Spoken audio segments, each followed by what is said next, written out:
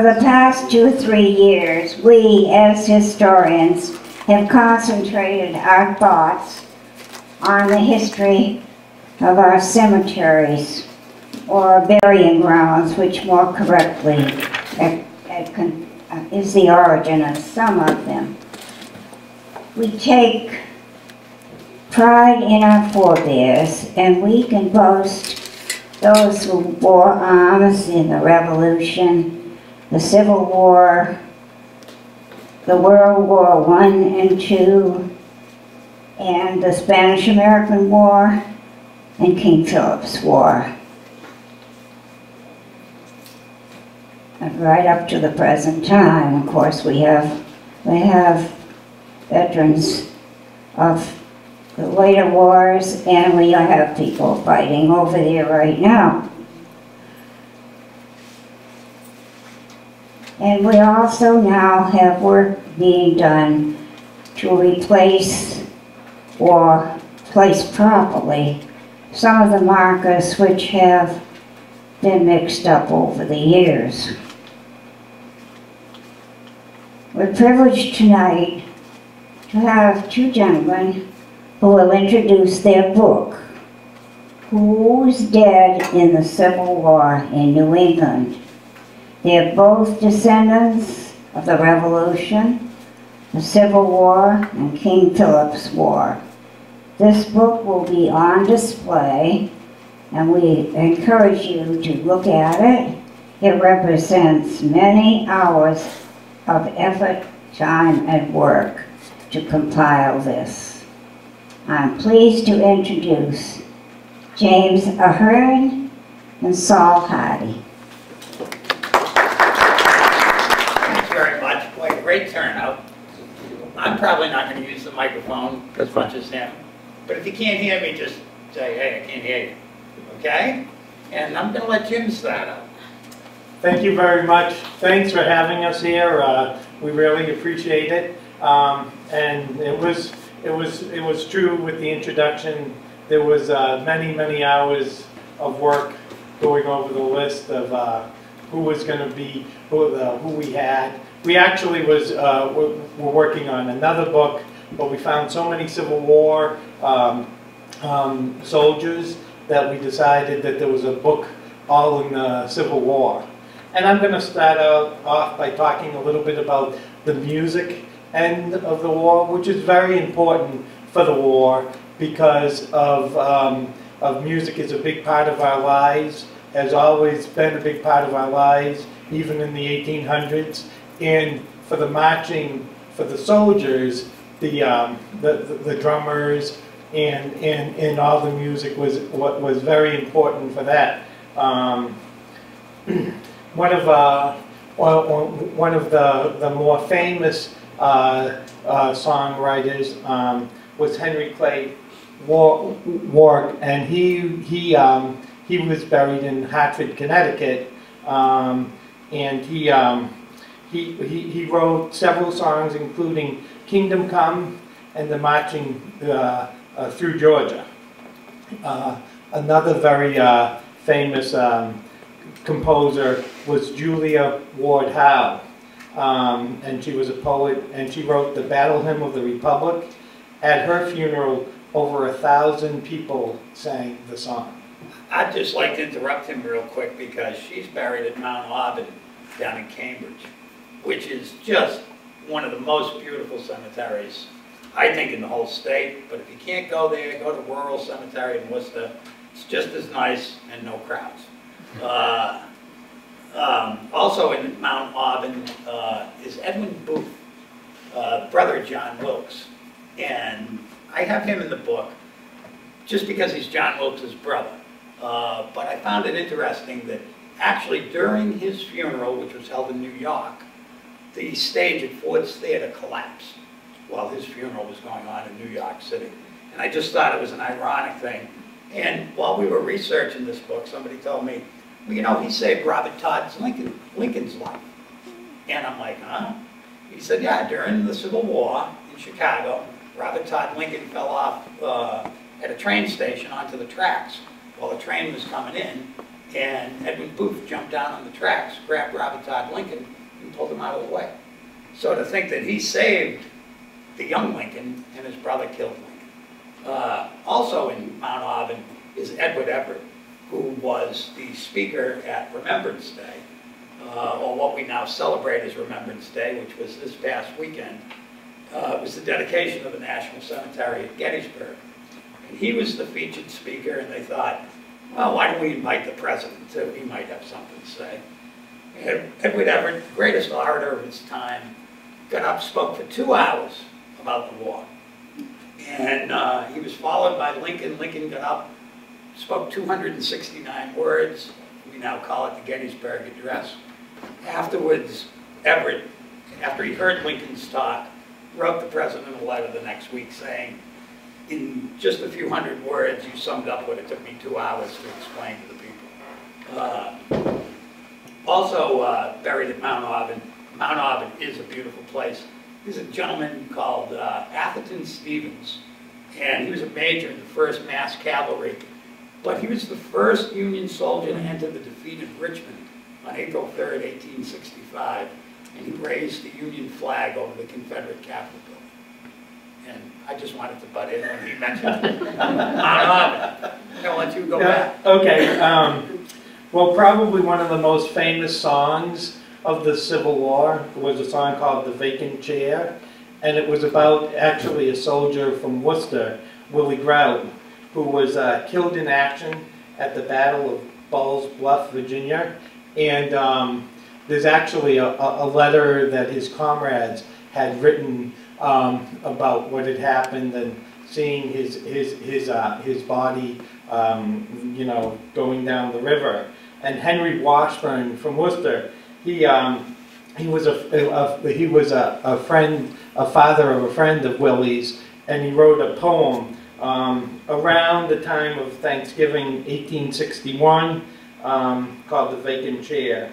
And composer George Root, he wrote, that was one of the songs he wrote, but he wrote some actually, well, some more which were really famous in the time, such as "Tramp, Tramp, Tramp," and the tune is still used today in the song "Jesus Loves the Little Children."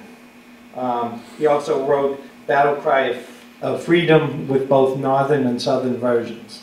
George Root wanted to sell the music in the North and the South, and which he did during the war. He made money in the North and in the South.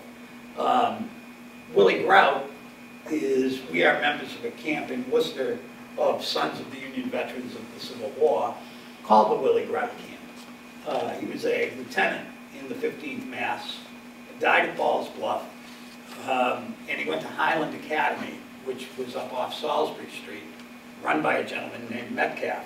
He was only 18 years old and died at Ball's Bluff.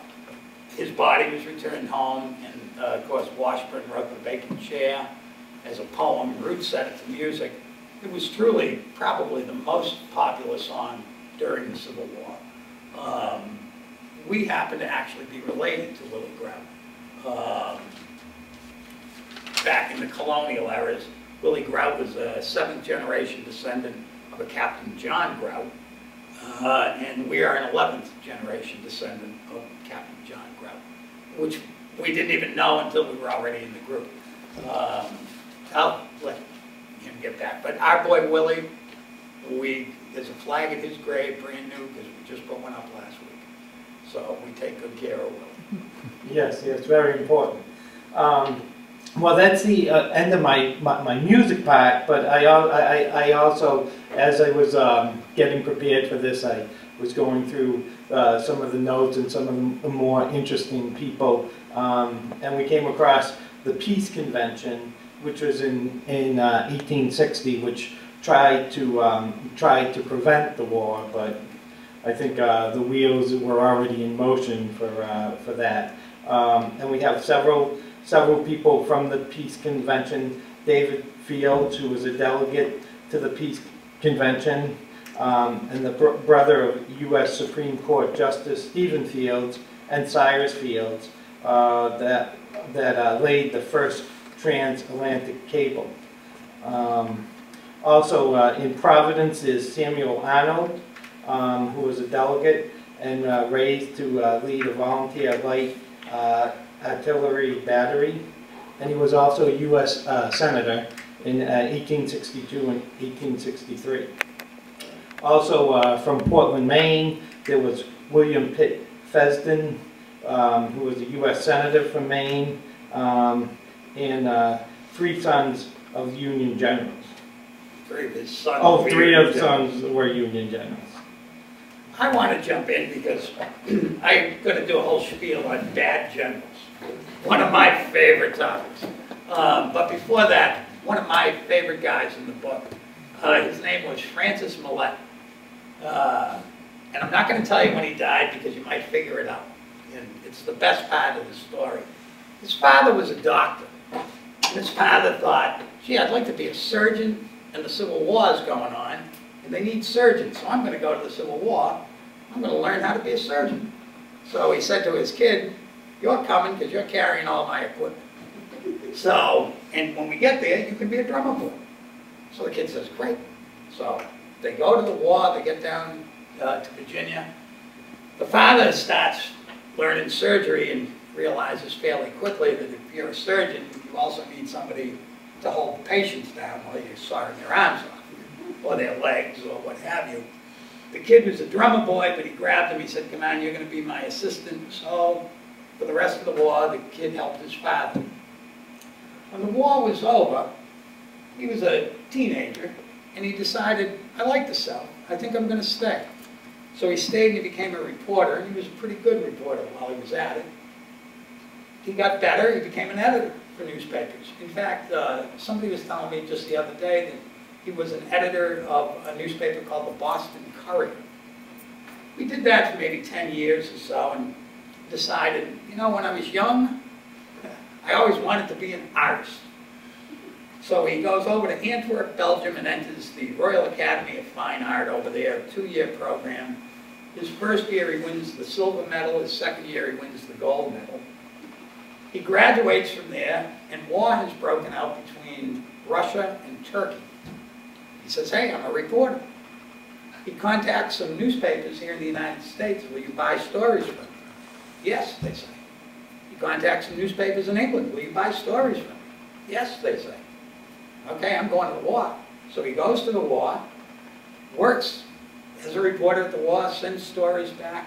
But while he's there, because he had seen what he had seen in the Civil War, there was some injured Russian and I'm trying to think what other country it was. Well, it was Russia and Romania. There were injured soldiers that he tended to on the battlefield. He ended up getting medals from both Russia and Romania for his work with their soldiers on the battlefields. He returns to this country and he's a real good artist. Some of his works are at the Baltimore Customs House, the State Capitol building of Minnesota, the State Capitol building in Wisconsin. Those are both murals. He's got a big mural at Trinity Church in Boston. He's got paintings in the Museum of Art in New York City and in the Tate Gallery in London. In 1893, at the Columbian Exposition, the World Columbian Exposition in Chicago, he's the superintendent of decorations. He's on a trip over to England, well, actually Europe, and he's coming back, and he hears about this new ship that's going to be going over, the RMS Titanic. And he decides, boy, I want to go on that new ship, biggest ship ever.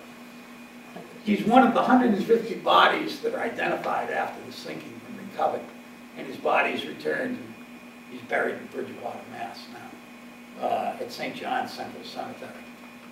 And he was just such a fascinating guy. I always wonder what his last moments were really like. And when I first read about this guy, I was like, wow, what a story. That could be a book unto itself. Because the war had the good people like that, and then it had the bad generals. Nice segue. Bad generals are one of my favorite topics. Because you don't have to be smart to run for office. You don't even have to be smart to be elected. But a lot of these generals in the Civil War were political generals. Hey, you're a governor? Okay, you're a general. You're a senator? We'll make you general. And there were bunches of them. There's one in a big statue in Worcester, next to the county courthouse, of General Devens, who at the first battle of Bull Run, as they weren't doing too well, the Union forces, he saw his men heading down by the river, and he was on horseback, and they were all walking.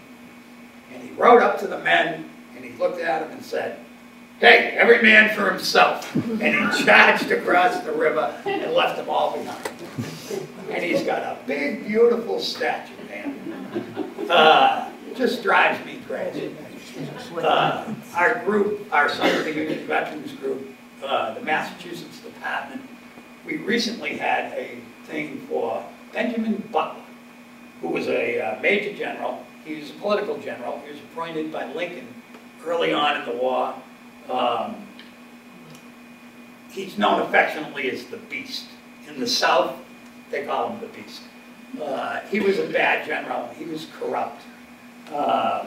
Jefferson Davis branded him an outlaw. He was the military governor of Louisiana in 1862. The amazing thing about Jeff Davis branding him an outlaw, at the 1860 Democratic Convention, Ben Butler voted for Jefferson Davis as a delegate to the convention to be president in 1860, 57 consecutive times. On the first 57 ballots, he voted for Jeff Davis. He didn't know they were going to have such a run-in later on. He ended up getting elected to the Congress in 1866, and he was one of the House managers during the impeachment trial of Andrew Johnson.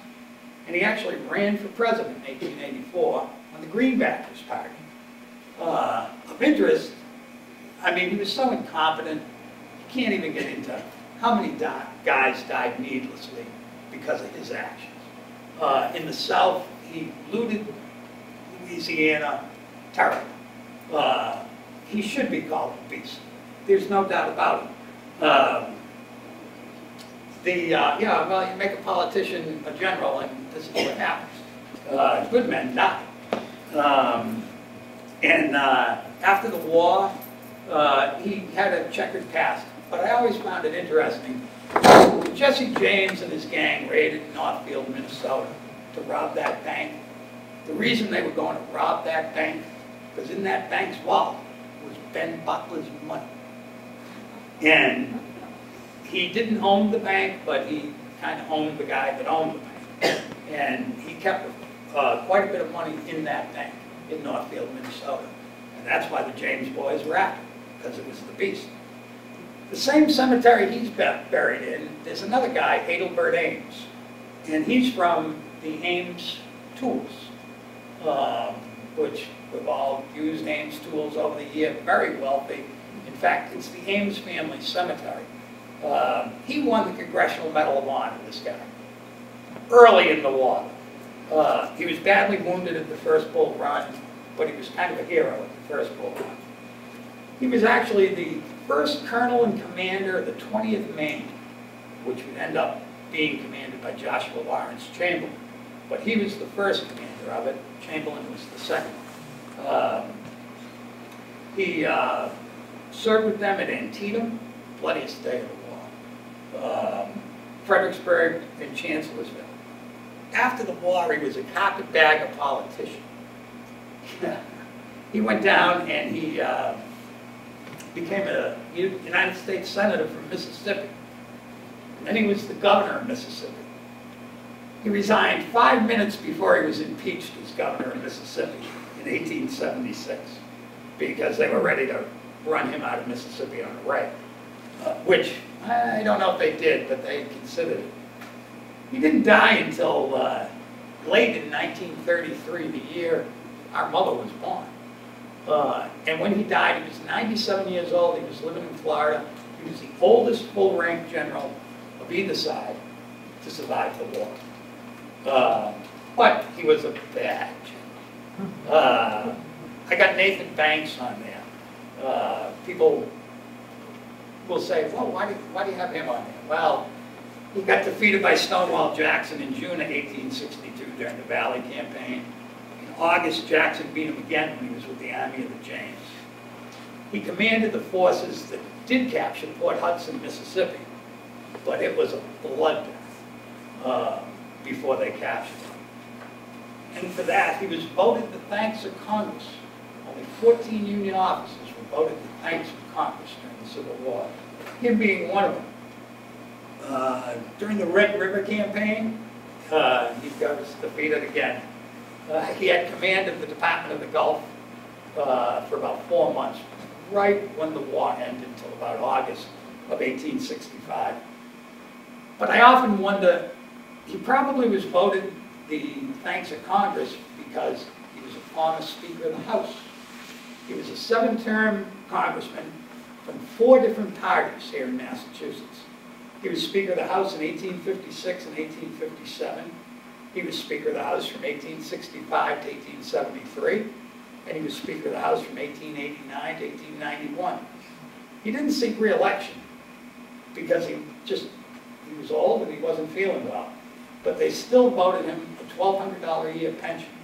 He had also been the governor of Massachusetts right before the war, from 1858 to 1861.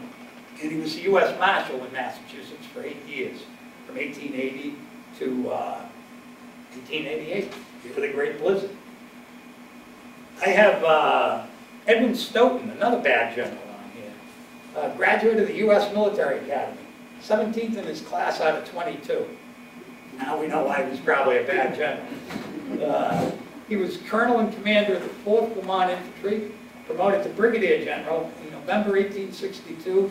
At that time, he was the youngest Union general officer. Custer, at some point, would actually be appointed general and would be the youngest Union general. On March 8, 1863, he was asleep. It was nighttime, no problem with that. They were in Fairfax, Virginia. He had a bunch of troops comprised of all Vermont people. And him and 32 other Union soldiers were captured by Colonel John Mosby and Mosby's Raiders. He was taken away. He was held at the prison in Richmond for a few months, and then he was exchanged. Do we have another bad general? It can't be he's the last bad general. Well, I just think the bad generals are as fun as the good generals. Sometimes they're even more, but I want to switch back to him. We'll talk about the president. Yeah. I have some people on Lincoln's cabinet to talk about. There was Gideon Wells, who's buried in Hartford, and he was Secretary of the Navy from 1861 through 1865. But in his writings, he describes the happenings after President Lincoln's death, including Robert Todd Lincoln crying on the shoulder of Senator Charles Sumner. Also, we've got in Portland, Maine, William Pitt Fessenden, who was a U.S. Senator from Maine, and he was also Secretary of the Treasury in 1864 and 1865 after Salmon B. Chase. That's what made me think of the bad general, my last bad general. Salmon P. Chase wanted to be president. He was one of, as Doris Kearns Goodwin calls them, the team of rivals. I have a friend that is descended from Salmon Chase. His daughter, Kate, he was kind of a tragic figure. In fact, his picture was on the $1 bill when they started making the green notes. And it was his way of running for president. I'll put my own picture on the $1 bill. And Lincoln's attitude was, I don't care as long as there's money in the bank. His daughter, Kate, was his hostess. And he had 3 wives. They all died young. He was really a tragic figure. But Kate married this guy, William Sprague, who was a general from Rhode Island, and a bad general. Made some very bad choices at Bull Run. And we were recently at Swan Point Cemetery in Providence. Again, another beautiful cemetery. And the Sprague family, who own the mills down there, have just one of the most beautiful stones. It's got its own plot of land, set up on a hill. Beautiful, beautiful. And Kate Sprague's name isn't even on the grave. The husband's name is. And the husband's accomplishments are everything. The wife didn't even get her name put on. And just, which, I find the little things like that just so sad when you walk around and see it. It's like when you see a cemetery, a stone, and I'll see, well, born 1843, still alive, because no date of death. I mean, the family all died off or whatever, and it's common. You know, I mean, I used to think, well, it can't be that common. It's very common, and not just Civil War veterans. I'm going to let you go on. I'm done with that, generals. Well, you know, going through the book, through a lot of our research, one thing that stuck up out in my mind was all the heroes that we have in the book. There's many stories. I'll mention a few here, but there's many more that I don't have time tonight to mention. But for those of you folks who like to purchase the book and go through it, there's many heroes. One thing I have to say, and it's somewhat of an oversight on our part, and somewhat of, we never heard any of the stories, but unfortunately there's nobody from Auburn in our book, and I know Ken is going to give us lots of information for our next printing, so that Auburn will be very well represented.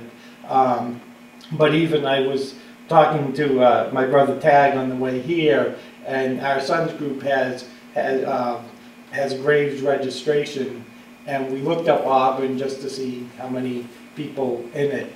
And there's actually, in the project that the Sons group is doing, there's actually nobody listed from Auburn, which we know is not true. And we are gonna help Ken to rectify that so they can be added into that. I don't know, do you want to add to that? Okay.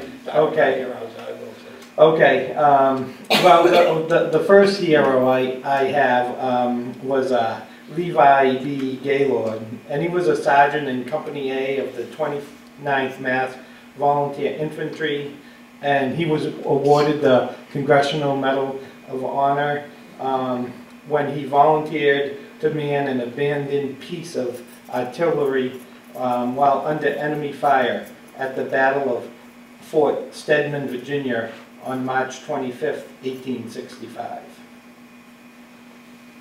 Also among the heroes we have Benjamin Jellison. He was a sergeant in Company C of the 19th Mass Volunteer Infantry, and he was awarded the Congressional Medal of Honor for his actions at the Battle of Gettysburg on July 3rd, 1863, during the repulse of Pickett's charge, when he captured the battle flag of the Confederate 57th Virginia Infantry.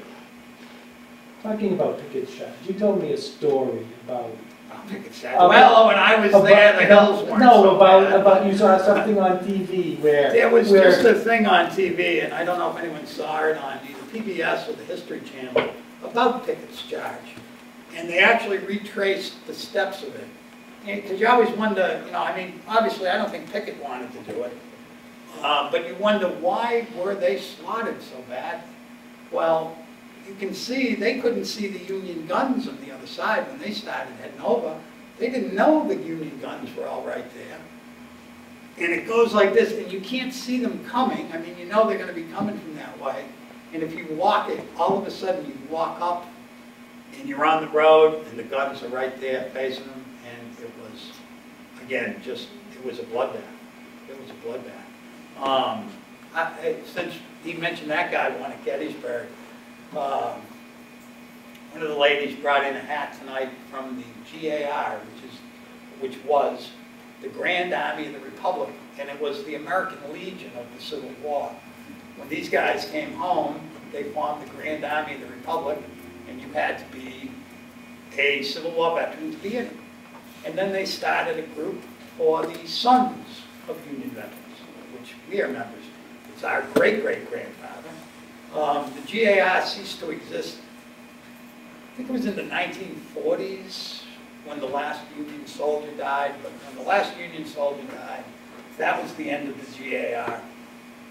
The Sons of the Union Veterans, we are chartered by Congress in 1954 by an act of Congress. We are now the legal heirs to the Grand Army of the Republic. So any Grand Army of the Republic things that you run across truly belong to the Sons of the Union Veterans. They do a wonderful job monitoring eBay and website sales. They've taken people to court. You know, I'm not such a fanatic on that. I believe if a historical society has GAR relics, they're better off in the hands of the historical society, because the Sons were a very small group. But the post in Worcester was called the George H. Ward Post of the GAR.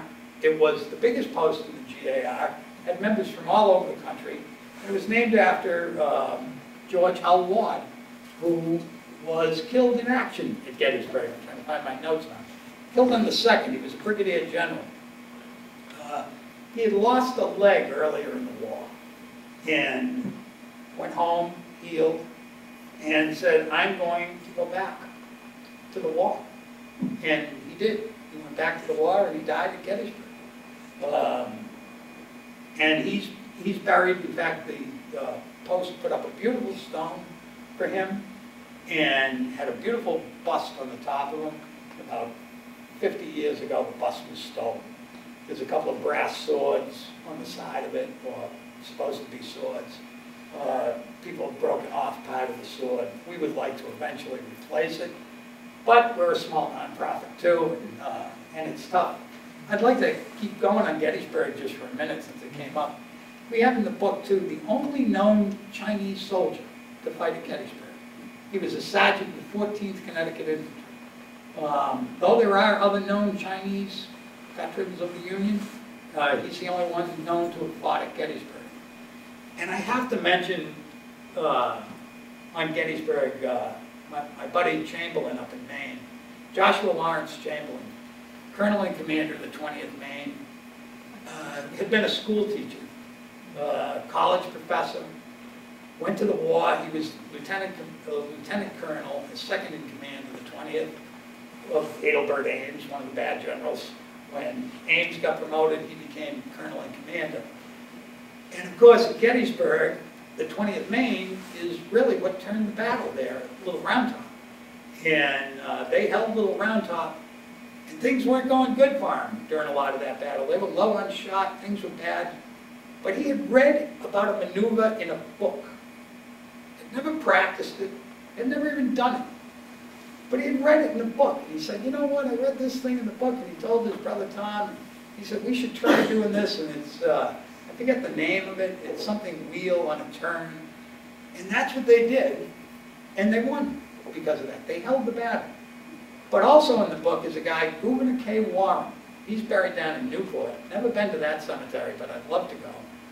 A graduate of the U.S. Military Academy, 1850. He was a major general. He was the chief topographical engineer of the Union Army. He was at Gettysburg.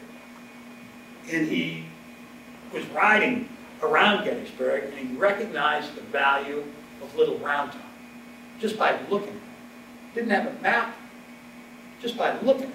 He said, that's going to be an important hill. He went and he grabbed the 20th Maine. He was a major general. And he told them, you go hold that hill, and you hold it at all costs. And they did. A statue of Gouverneur K. Warren sits at Little Round Top now on the hill. And the 20th Maine and Little Round Top, the 20th Maine Monument and Little Round Top are some of the most visited sites at Gettysburg. I want to mention one more guy before he moves on, because it's a Gettysburg guy. This guy won the Medal of Honor for Fredericksburg. When both color bearers were killed in action, he picked up both flags and continued to move forward and got the Medal of Honor for that. But at Gettysburg, he was wounded during the repulsive Pickett's charge. He was taken prisoner of war, and he was held at Libby Prison in Richmond for a while. They moved him from there. They moved him to some prison camps, one in Georgia and one in South Carolina. Well, when the Union Navy came in and started shelling islands in Charleston Harbor, he was one of a group of Union officers that were taken and put on Morris Island while the Union warships were bombed. by the Confederates. They said, okay, your boys want to come and mess around with us? We're going to stick you out there. He did survive it. In fact, he lived until 1900. I'll let you go on to some more of these here. Because there were a lot of privates, there were a lot of bad generals, but there were a lot of heroes. A lot of them related to the flag, saving the flag. But a lot of them, it was just plain courage. Yeah, it was. The next one I'd like to talk about is somebody who actually didn't just receive the Medal of Honor once, but he received it twice. And his name was Robert M. Body, and he was a sergeant in Company B of the 40th New York Volunteer Infantry. And the first time he got the medal was for saving the lives of 2 Union soldiers at Williamsburg, Virginia on May 5th, 1862. And almost a year later at Chancellorsville, Virginia, when he saved the life of an officer on May 2nd, 1863, which I thought was pretty interesting that he would save 3 people's lives and get the medal twice.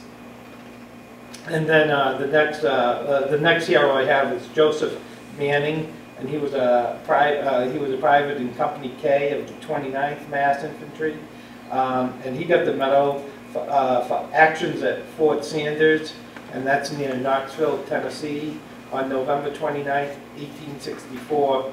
He became separated from his troops, and with another Union infantry and artillery troops, he fought off the Confederate attacks, and he actually jumped into a ditch of the enemy and demanded their surrender of their colors of the Confederate 16th Georgia and 200 men, and they all surrendered. He was the only guy. And he was commanded by General Ambrose Burnside. It's tell him about his grave. Burnside's. I guess. It was, Burnside had command of the Army of the Potomac twice. And he could have been in my bad general talk too, and I just didn't put him in this time.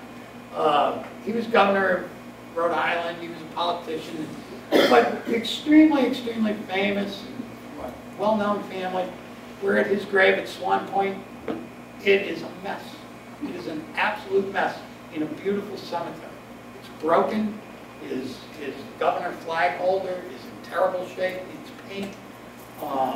And I just think to myself, they're just forgotten. Even though he was commander of the Army of the Potomac twice, just forgotten. And sad, just sad.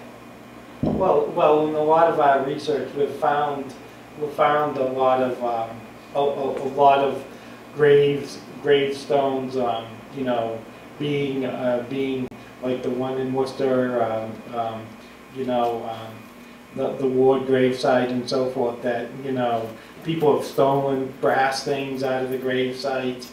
Even when we were doing the other books, you know, some of the most famous Americans, you know, and no flowers, and you know, which is kind of a sad thing that, you know, people of this time, this era, maybe they have more things to do and they don't really, you know, don't, because I can remember, you know, growing up where it was, you know, the cemetery, going to the cemetery was a big thing.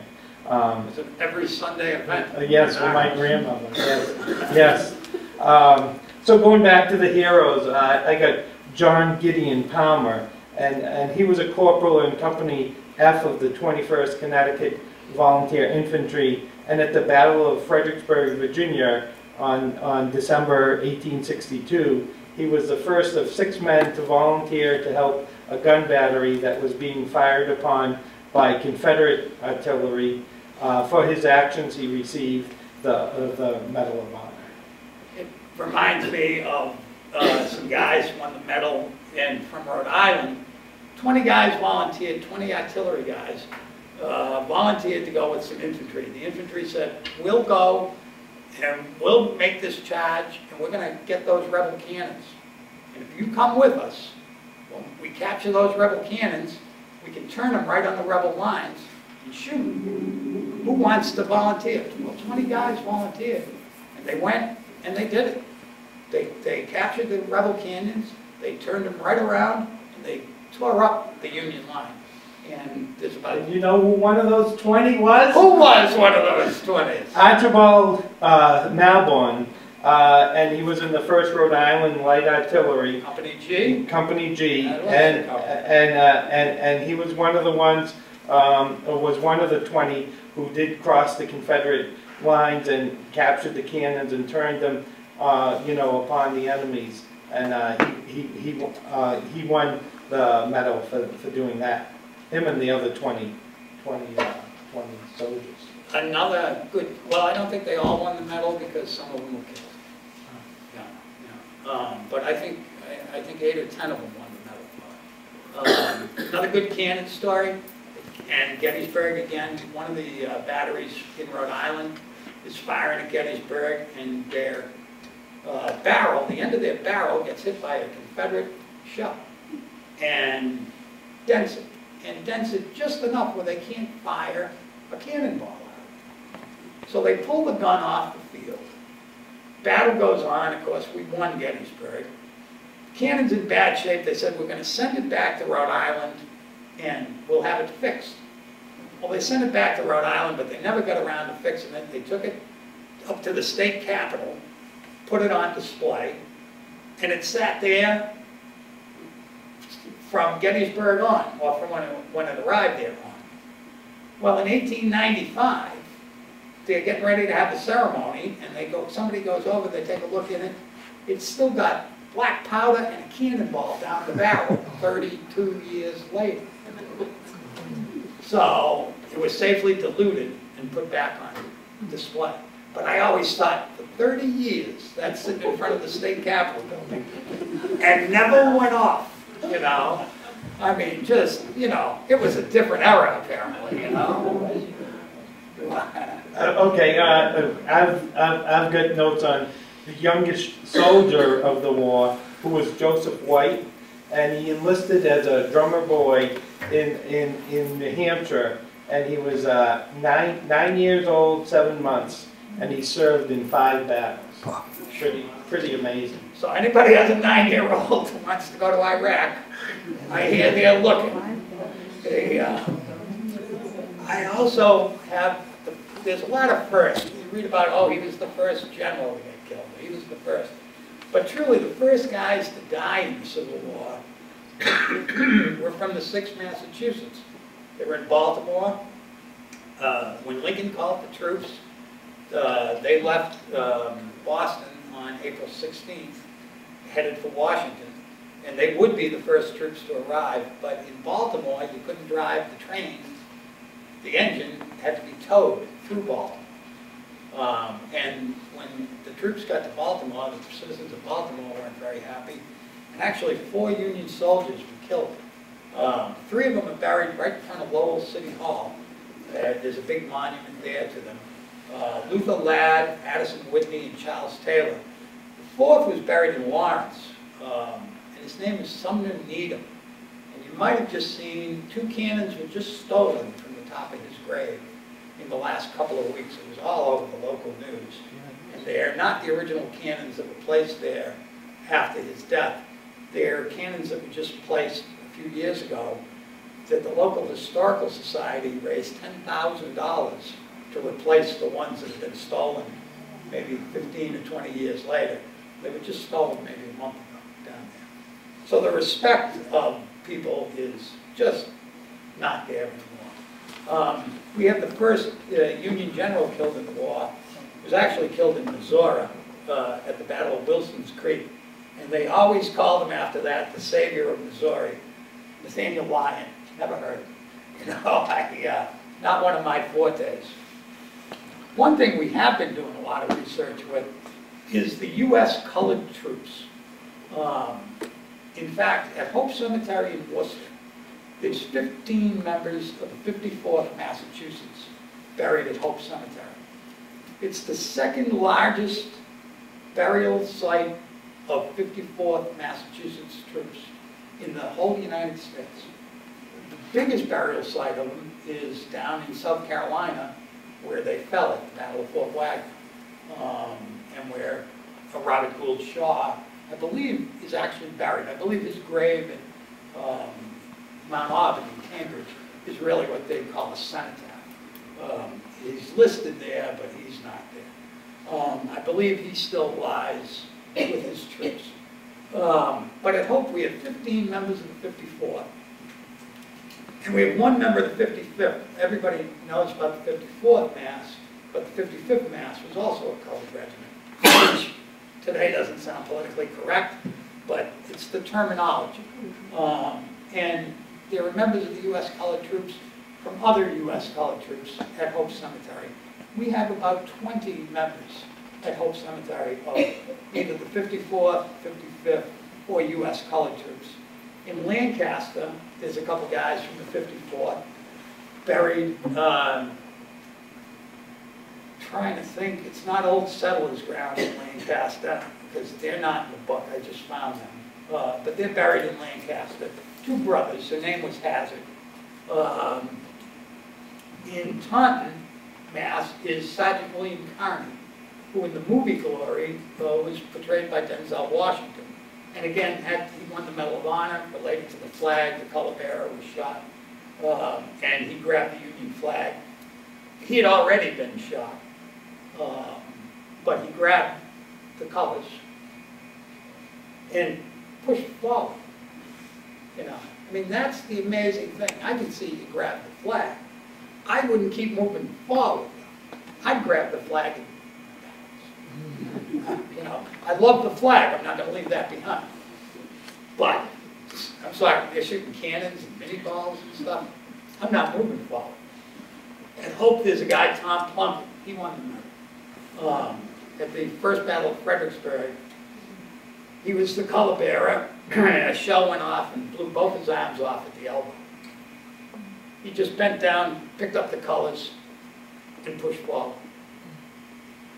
I mean, unbelievable. He lost both arms and he kept pushing forward. But the 54th Mass, they have back to the color troops, they have a beautiful statue for them on the side of a wall across from the State House. It was done by Augustus St. Gaudens. And there's a version of it at the Augustus St. Gaudens historical site up in New Hampshire. So if you're ever in Cornish, New Hampshire, and at the historic site up there, it's another version of it up there. And at Mount Auburn again is Robert Gould Shaw, which I believe is a cenotaph. And then Edward Needles Hallowell, who became commander of the 54th.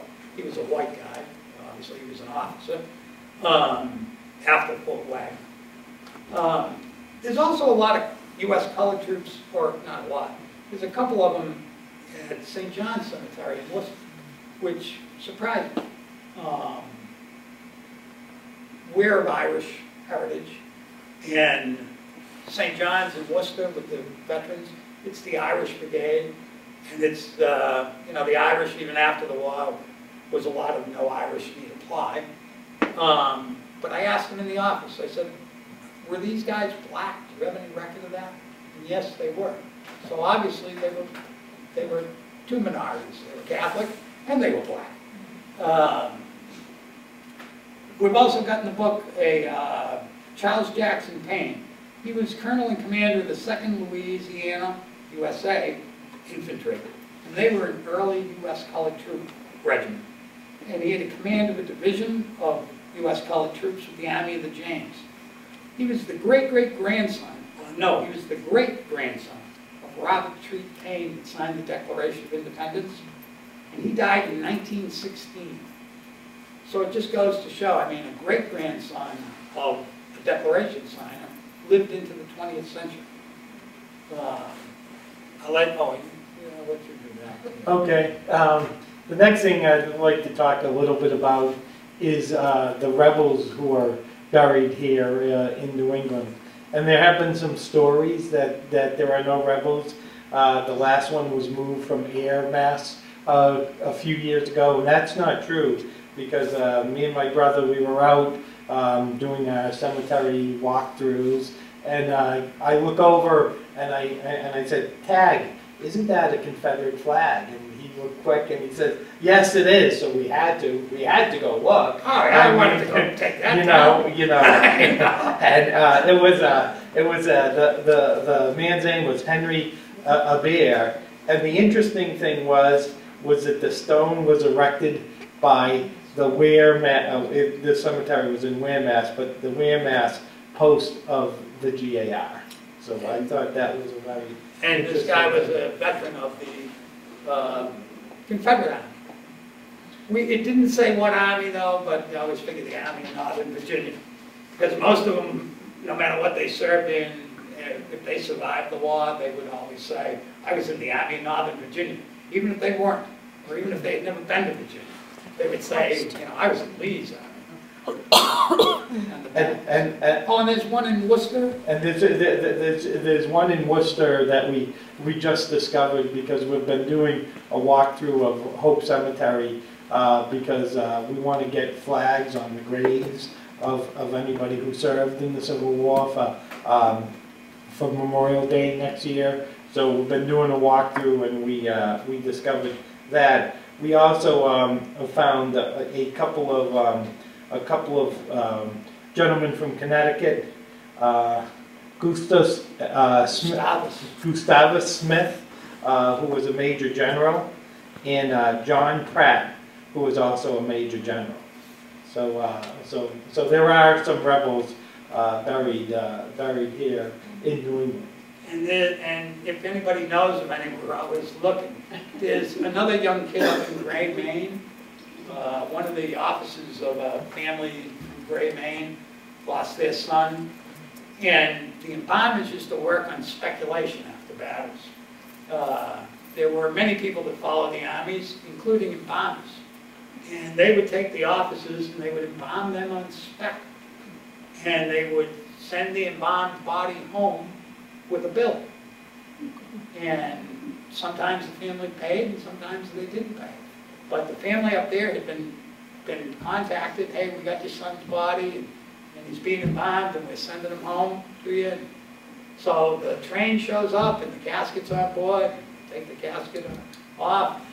Before the funeral, the family says, oh, I want to see my son again. They open it up, not the son, it's a Confederate. It's a kid. Pride him, and he's all embalmed and he's laying in the box. And so they're like, whoa. Well, the railroad wouldn't bring the body back south again. They said, we'll bring your son home, no problem, but we're not carrying that back to the south. So the town of Gray, Maine bought a plot farm, buried him, put up a statue, and put up on the stone, our friend. Which I always found that, it's not in the book, but because I didn't know about it when we were writing the book. But it always moved me. The same way when the war was over, the North and the South met, and they'd have reunions, reenactments, not so much reenactments, reunions. Those boys didn't hate each other. They were old men at that point, and they had all been in battle together, and they had all suffered. And they were glad to have a unified country. There's a great picture of Joshua Lawrence Chamberlain at the 50th anniversary at Gettysburg. And he must have been in his 80s at that point. And he's riding a horse down the street. And he looks as imposing in that picture as he must have looked 50 years before. We were in Gettysburg 2 years ago for Remembrance Day, which is always the weekend before Thanksgiving. And when we went to promote the book, and I called down there. They told me it's the biggest weekend of the year. And I said, how can it be the biggest weekend of the year? The battle's in July. They said, no, this is the biggest weekend of the year. We were there were 20,000 reenactors, both north and south. They were lined up next to the high school. People brought their own horses. I thought, boy, you're really into this when you bring your own horses. Guys, cannons going down the street. I hadn't been to Gettysburg in 30 years. I said to Jimmy, my wheelman, I said, I probably won't even know how to get there now. Hasn't changed a bit in 30 years. I forgot how windy the roads are. So it was very, no highway to get to Gettysburg. But very poignant to drive around there. One of my favorite battles. Um, I also want to talk a little bit about Andersonville Prison. I don't know, probably a lot of you have been over to Clara Barton Homestead over in North Oxford. It's her birthplace, and it's a wonderful little museum. And really, the woman that runs it, wonderful place. In fact, I heard she's leaving. She may have already left. She has, she's gone. Has Kathy left? She's Yes. just a wonderful person. But Clara, I lived in North Oxford for a while. I feel like I love Clara Barton. You know, I'm single, I'm divorced, I can do it, you know. Even though she's dead over 100 years, well, okay, or about 100 years. I just feel like I know her. At the Barton camp, I had some people that worked there, and I spent a lot of time up there. It's just a wonderful place. And she was a wonderful person. You know, what she did, she worked in the patent office, but she had nursed her brother who had fallen in the mine. And she'd nursed him, and she knew that these nurses would need on the battlefield. And she wanted to be right in the thick of it, and she was. At Antietam, the bloodiest day of the war, she was so close to the action. Afterwards, she found a bullet hole in her shirt sleeve. The bullet had passed right through her dress. She never even knew. Her dress was so bloody at the bottom, she kept having to bring the blood up, you know. And she went on to found the American Red Cross.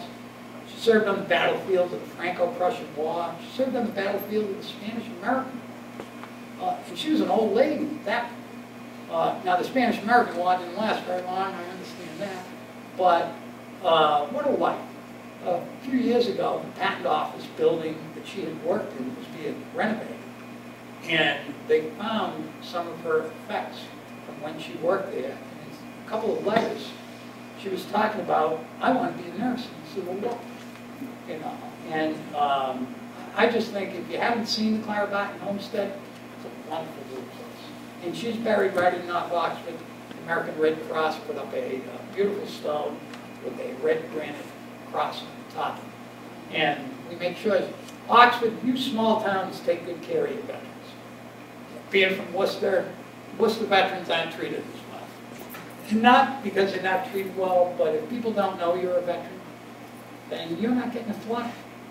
I say to everybody today, and I'll say to this room, if you're a U.S. veteran or you know a U.S. veteran, you should tell them. You should put a military gravestone at your grave. No matter if you have it on your family stone, that you were a veteran or whatever.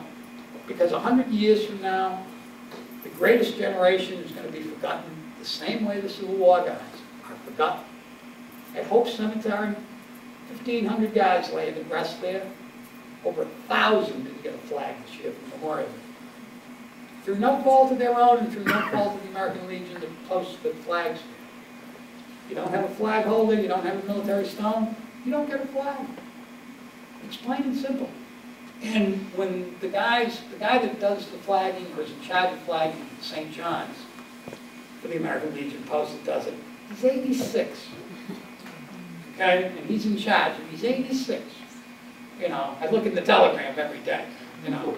God love him, because I ask the Boy Scout troops, some will come, some won't. They're just not interested. They just don't care. And it's not so much they don't care. I understand they got MCAS and there's this and there's that. But Harry Truman said, you know, those who don't remember history are destined to repeat.